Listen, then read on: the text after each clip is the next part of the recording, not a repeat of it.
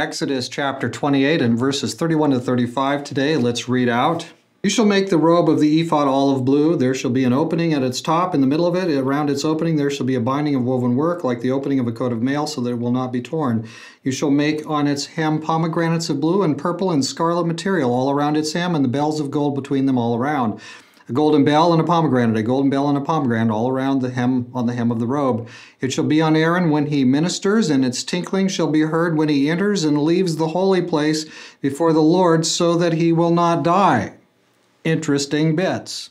So what do we know about? So the high priest has his different bits and the ephod there, and one part is worn over the other part, but he still wears that, and he still wears the ephod. We notice here this ephod is made of blue wool, so he's dressed in blue.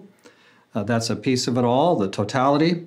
Did you notice the bells and the pomegranates? Pomegranate was a very appreciated fruit there, and but then we have the bells, and the bells around its hem. By the way, how many bells go around the hem? Find it in the Bible. It won't tell you. The Bible doesn't tell us how many bells. How many pomegranates? How many bells?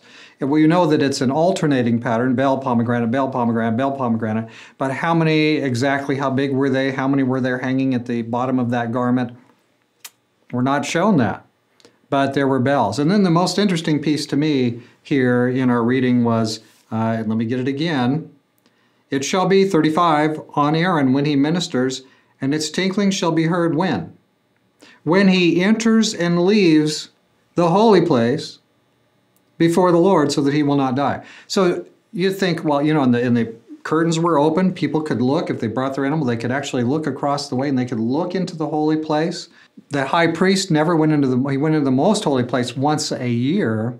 But what's interesting here is that he's wearing this gear when he goes into just simply the holy place. And remember, the holy place and the most holy, that's the tabernacle, the sanctuary itself, the building structure itself.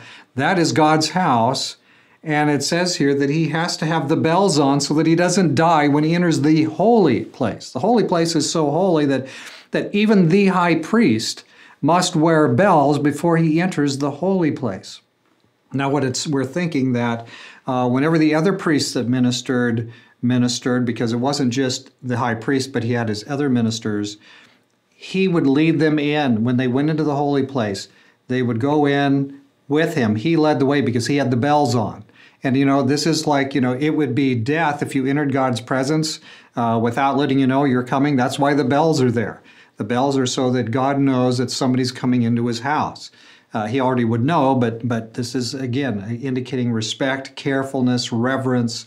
And so even the high priest, as he enters God's house, has to have the bells on lest he die as he crossed the threshold into the holy place. So we don't have this, you know, friends, you and I, we don't understand how holy God is. We don't understand how dark and bitter and absolutely awful sin is.